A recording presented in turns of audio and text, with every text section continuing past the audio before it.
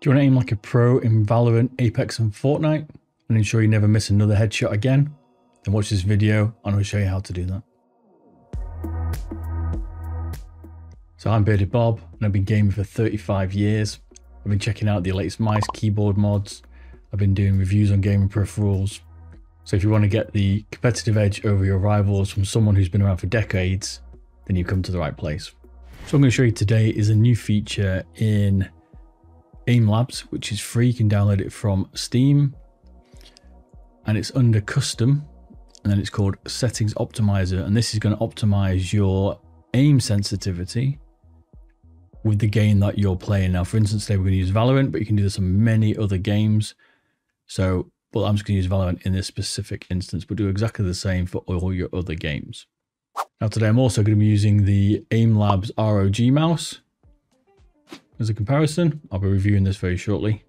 We're going to use this today. I'm going to show you how to set it up. You should use this setup for every mouse that you have because the DPI deviation can cause you a difference in sensitivity. If you want to be that good as a pro, this is what you're going to have to do each time you change your mouse. You might want to do it each day, depending on how you feel that day, because your reaction times might be slower. It's going to take about 10 minutes when you do this. Obviously, we're going to skip through that a little bit, but that's how long it's going to take you per day. So it's not the end of the world in terms of time. I know some of you probably do some aim training as well. This is definitely what I'm going to try and do to get your day going on the right ponage level. So here's my Valorant settings. I've got 0.42 sensitivity and I've got one scoped sensitivity multiplier. We're going to do a quick test here as a benchmark so that we can then later on compare it to the results and you can make your mind up whether you think it's made an improvement or not.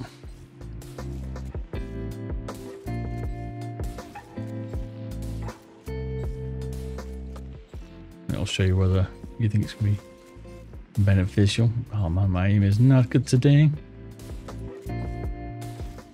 See, I'm missing a few of the top of the heads.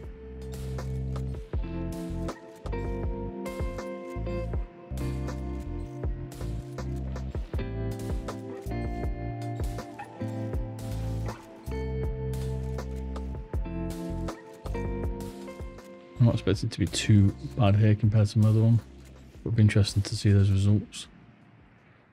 There we have. Now, if we go into options and we look at my controls, you can see I'm using Valorant. So you set your game profile on this level. As I say, you can pick many different games.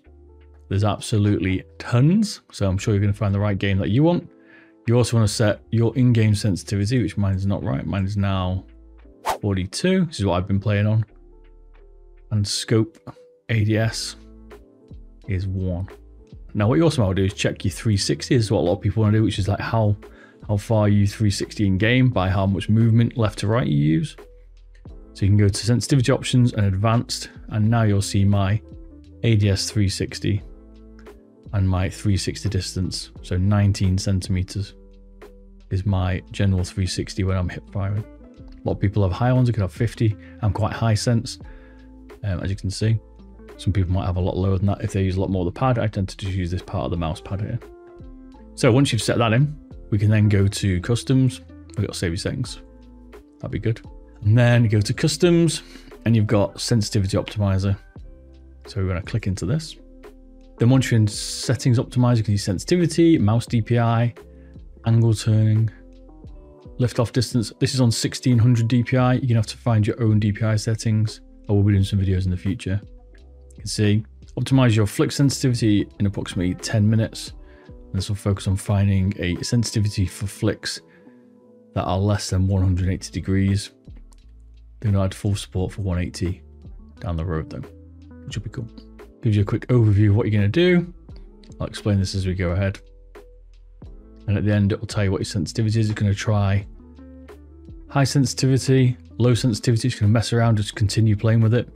You'll miss shots. That's what it's intending you to do, so it can find your optimized level. As it says here at the end, Aimlabs will present you with a result based on your performance. You can then choose to accept or deny the recommendations.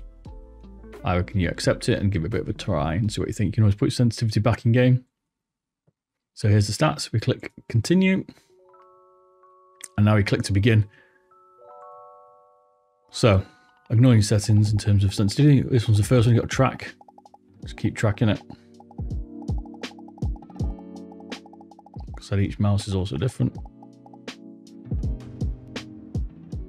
And now on to the next round. On to the next round, click to begin.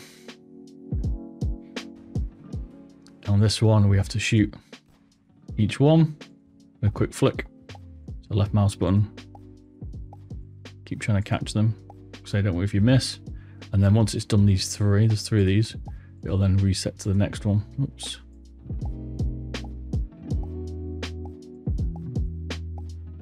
You can see I'm missing a few even on my standard settings. It was a bit slow to me, to be fair, this mouse. And then the final one. The final one's this little precision one, which is very difficult to get. Again, left click to shoot, and you got to try and hit them. He says. So you can tell here, my optimization and my sensitivity is not right. You can tell straight away. All right, so I could definitely improve, which is why I'm going to show you. I'll show you the end result as well. Show you how I've improved. And we can compare against my original Valorant test. You can see here. That wasn't the best.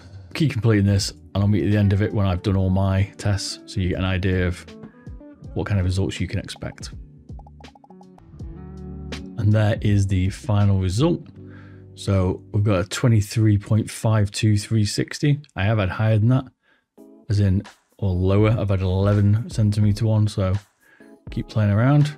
This is depending on the mouse, which this one is, but it depends on the time of day. So like I said, sometimes you might want to run it yourself. Now you can retry it. If you didn't like that, you can decline it. I'm going to apply it.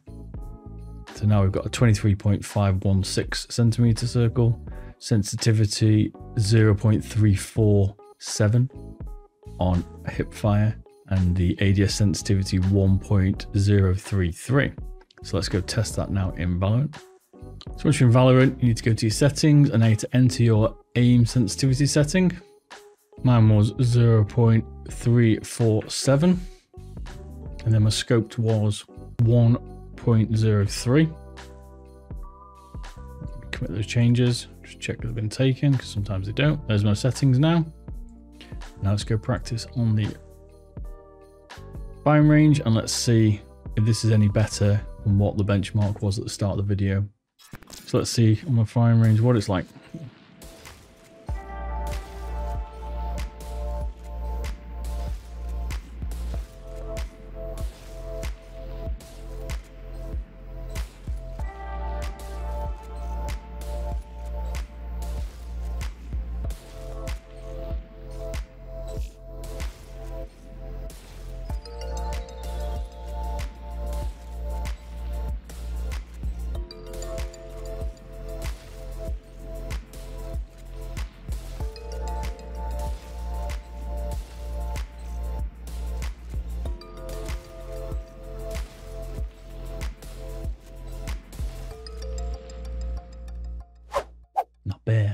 Not bad at all. So if you like this video, you definitely want to check out this one. That is going to show you the Razor Viper signature edition against other mice like the Lamzu, the XM2, loads of other mice that have just been released. And you know how to ensure then you've got the right grip, the right mouse for your hand size, and that you can have that competitive edge over your rivals.